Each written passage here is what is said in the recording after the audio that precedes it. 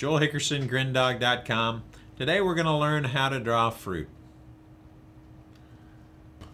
Okay, let's start with a real simple one. Maybe the banana. It's just pretty much two half circles. 1, 2. You cap off the end. A little, almost like a square. And then you do some half circles in the middle. These can be lighter. And you kind of shade one side and follow these half circle lines a little bit.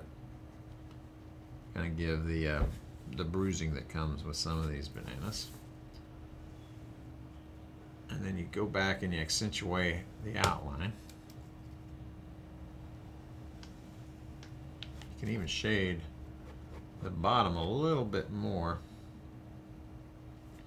to give it a little bit of weight.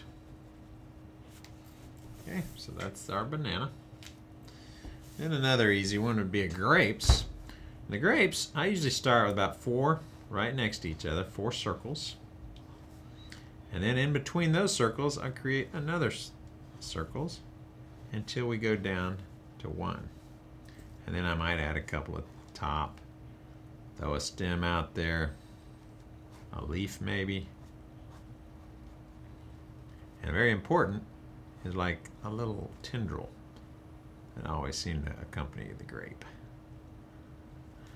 Okay, and then you can come in if you want a little more complicated and shade just one side. Pick yourself a light source and just shade one side of these grapes. Okay, and that's a grape. An orange, very simple. It's the closest thing to a circle we have in the fruit kingdom.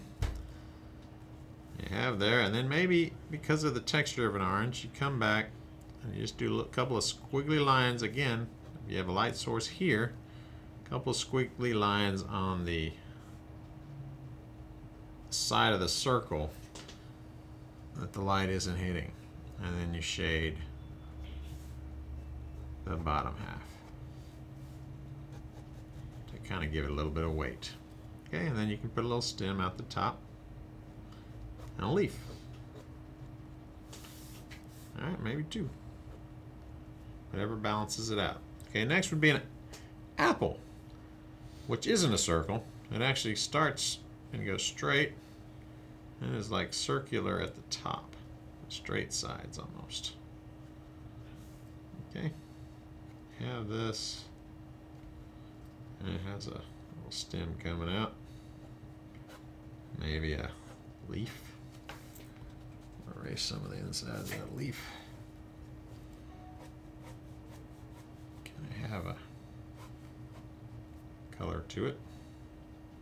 And I usually shade the bottom again to kind of give it something to sit on. You can even a little bit of a shadow down there.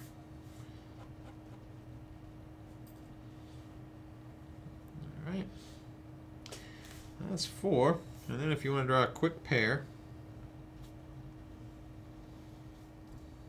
it's almost like drawing a bell, the Liberty Bell. Okay? And that's how you draw fruit.